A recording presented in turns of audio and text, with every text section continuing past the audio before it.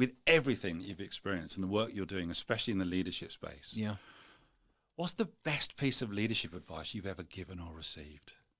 Wow.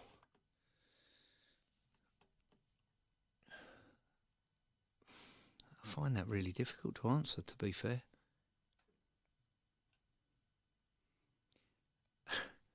Whilst it's not great leadership in its truest form, because of who delivered it, it had a brilliant desired effect.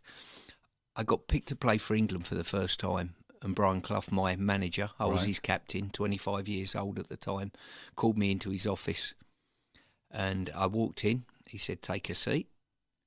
And then he said, "I see you've been picked for the England squad, son." I said, "That's correct." He said, "Do you think you're good enough?" I said, "I'm not sure." He went, "I don't, get out."